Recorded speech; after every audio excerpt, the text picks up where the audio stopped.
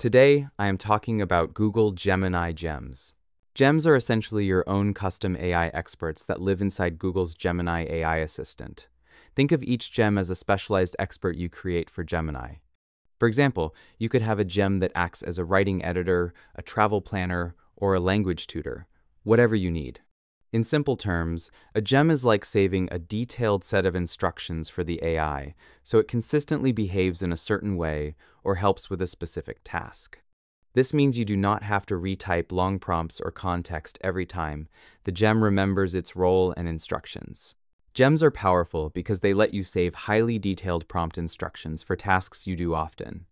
Instead of writing the same complex prompt or explanation every time, you create a gem once. Later, using that gem is like running a saved program. The AI already knows the context and how to help. This not only saves time, but also ensures more consistent results. In short, gems turn Gemini into a personalized AI that can act as your writing style editor, brainstorm buddy, tutor, planner, or almost any expert you can describe. To access Gemini is easy. You just search on Google for the word Gemini. This is the direct link. It looks like this. On the left side, you have the option to start a new chat or see previous chat conversations if you have chatted with Gemini before. Here you also have gems, similar to how ChatGPT has custom GPTs. Click on it and you can already see some custom gems made by Google that you can test and see how they work. Today, I will show you how to make your own. It is quite easy and does not need any coding knowledge. Click on the New Gem button. In this new interface, we have a field for the name. This is just the name of your gem. Think of it like a job title, for example, prompt engineer or language tutor. When you read the name, you should immediately know what the gem does. Description is a short explanation of what the gem is for. It helps you remember why you created it and what problem it solves. One sentence is enough. You are not explaining how it works, only what it does. Instructions are the most important part. Here you explain who the gem is, what its job is, how it should behave, and how it should answer. Think of this as giving the AI a permanent role and rules. If the instructions are clear, you can talk to the gem normally later. Knowledge is where you attach files, like PDFs or images. Those files become the gem's reference or memory. The gem can read them and use them when answering.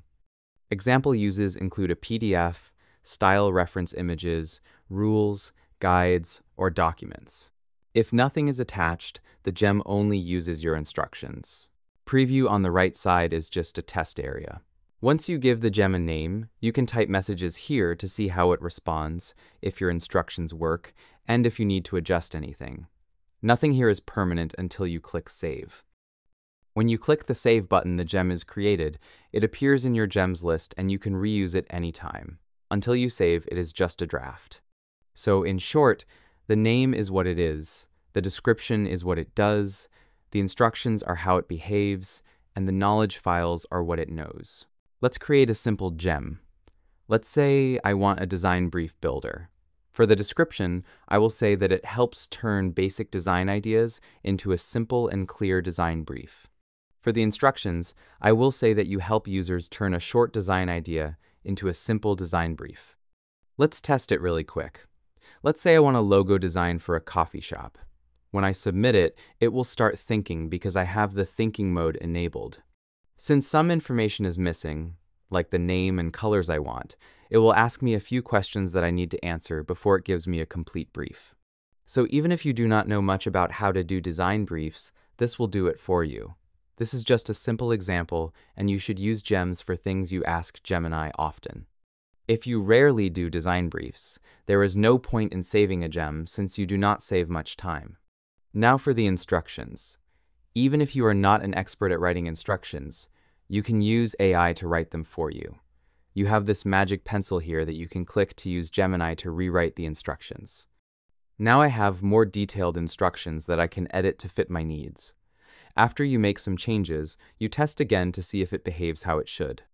You can always edit it later, even if it does not work perfectly on the first try. You can see the gem is not saved yet. Let's click Save. Now the gem is saved and it asks me if I want to start chatting or share it. Even if I close that window, the gem will appear here on the left. If I click on it, It will open that gem and I can start chatting. So let's test it. I want a steampunk logo called Pipe. Gemini starts thinking and begins asking me questions to help build the design brief. In the first step, it asks about objectives and goals. I say I want a casual logo and a highly detailed Steam header. In step 2, it asks about the target audience. In step 3, it asks about scope and constraints, and I ask Gemini to pick one for me. In step 4, it asks how I want the final files delivered and in what format. In the last step, it asks for tone and style. If you do not want to answer all these questions for each step, you can add instructions saying it should recommend something for each step and not ask you, just give ideas. Now we have a design brief, the kind you usually get when working with a client, with objectives, audience, tone, direction, and delivery details. We can even generate image ideas using Nano Banana. Let's say generate that logo from the brief for me. I get this result. It is not perfect, but it is not bad for a first generated idea. Now let's go back to Gems and create a new one. This time, I want to show you how to use frameworks. Frameworks are simple ways to explain to the AI who it is, what its job is, and how you want the answers, so you get clear and consistent results every time. CoStar is just an example of a framework. It is basically a checklist that is easy to remember, where each letter stands for something. C for context, O for objective, S for style, T for tone, A for audience, and R for response. So in the instructions of the gem, you can paste them exactly like that. For context, it helps people with rough ideas. The objective is to turn them into a simple design brief. The style should be clean and practical. The tone should be friendly and direct. The audience is beginner creators and designers. For the response, it should ask for missing information and then give the design brief. Frameworks help you remember what you need to give as instructions. They are used everywhere, not just with AI. You see them in design briefs, marketing, storytelling, teaching, project planning, and even job interviews, because they help people think clearly, remember things more easily, and explain ideas in a structured way. RTF is another example of a framework, and it is one of the most beginner-friendly ones. Each letter stands for something. R is role, who the AI is. T is task, what you want it to do. F is format, how you want the answer to look. Care is another framework, and it is very clean and logical. C is context, what the situation is. A is action, what the AI should do. R is result, what the outcome should be. E is example, which helps guide the AI with a concrete case. Another one is the PACT Framework. P is persona, who the AI is. A is action, what it should do. C is constraints, the rules it must follow. T is tone, how it should sound. But you do not even need a framework for things to work. Using a framework just makes everything clearer and helps the AI make more sense of the instructions, which can lead to better results. If you do not want to complicate things, you can simply tell the AI who it is, what its job is, and how to answer. For most beginners, this is already enough to get good results. Let's put what we learned into practice.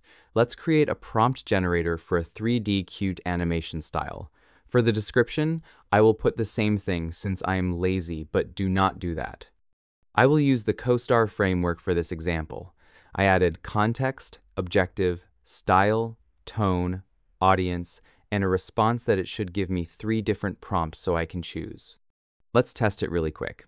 If I ask for a cute bunny, it seems to work. It gives me 3 long prompts. Let's save this gem and click Start Chat. Remember, you can also find the chats on the left. Now let's ask for a samurai turtle. After it finishes thinking, it gives me 3 long prompts. Let's test the first prompt. I go to Google Whisk since it can generate without that star watermark. I paste the prompt here. You can see it is using Nano Banana. You can choose different ratios, and I will go with landscape. I can click generate up to 3 times to get a total of 6 images. I got the 3D cute style I was asking for. If something is not good, you can always edit the gem to improve it. Let's test the second prompt to see what we get. The results are not bad. So if you are working on a big project, it might be useful to create a custom gem for that project to make sure you get the same style, the same role, or a certain type of response. Let's go back to gems and create another one. Let's try to make a role-playing gem. Let's call it Funny Pirate Companion. Same for the description. For the instructions, I will use the RTF framework, so it should act like a pirate. Let's test it on the right side with a simple question to see how it reacts. You will notice that each time I ask a question, it starts thinking before answering. For role-playing, this kind of ruins the fun, and we do not need something precise. So instead of the thinking model, I recommend using the fast model. Let's save the gem and click Start to begin chatting. Now, instead of the pro version, I will use the fast one so it answers quickly. When I ask a question, it responds fast and acts like a pirate. Let's ask another question. The entire gem is now locked into that character and will always act like a pirate. This one is more for fun, but you can also create gems for learning a foreign language or for having philosophical conversations. Let's go back to gems and create more complex ones. This time I will make a fantasy game icon generator. I will add a description, and for the instructions, I will use the RTF framework. I want it to be a fantasy game artist and a prompt engineer that studies my reference images and understands that style. For the task, I want it to generate one prompt. For the format, I want only one prompt written in natural language, and I included what it should contain. For rules, I added that the background should always be black, icons only, and to avoid brand names. This time, I will also use knowledge. I click on the plus button, then upload files, and I upload images for reference. I like this style of fantasy game icons, so I add 8 examples. I select all of them and attach them to the gem knowledge. This should help the gem create prompts in that style so I can later use them to generate images. Let's save the gem and start chatting. Let's ask for a hammer made from ice. It gives me a long, detailed prompt for that icon. Now I can use Nano Banana and ask it to generate the icon using that prompt.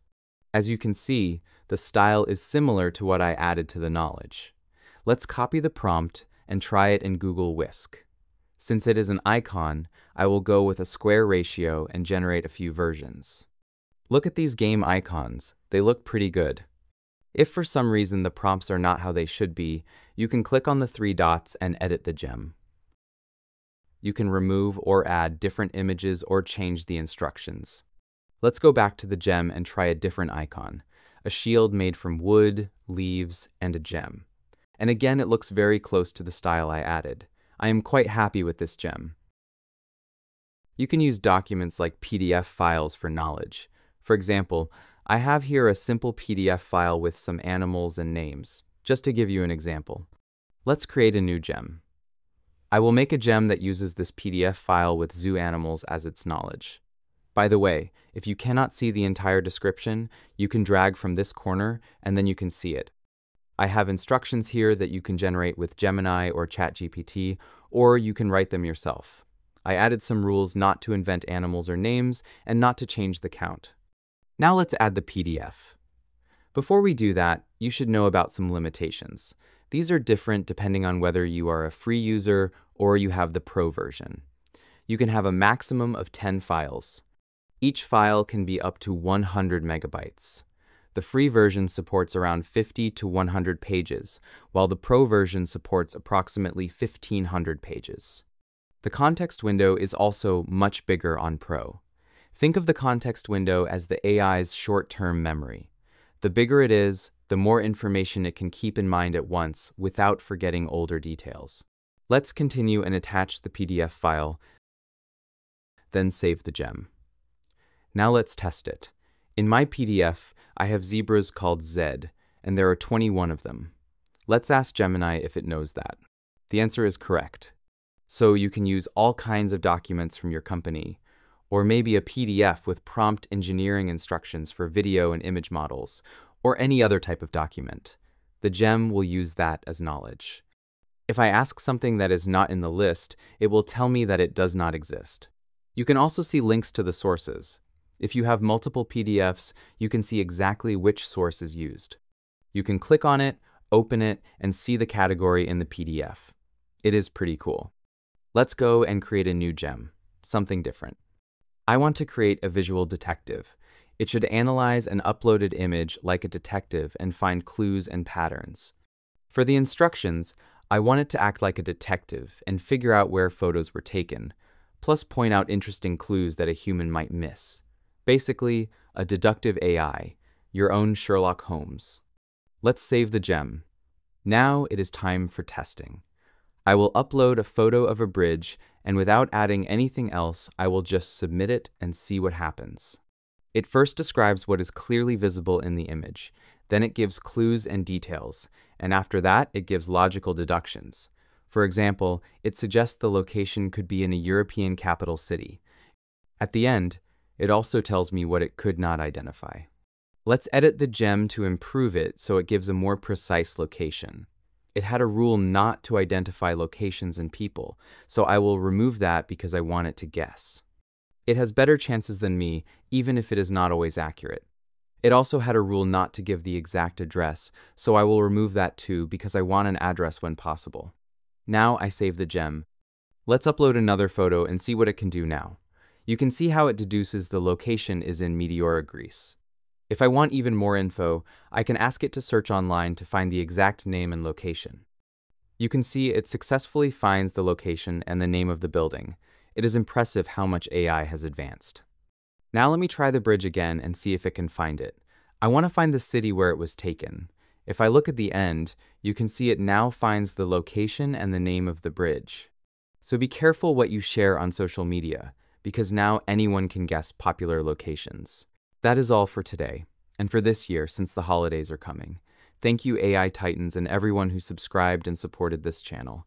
Have a great day and happy holidays.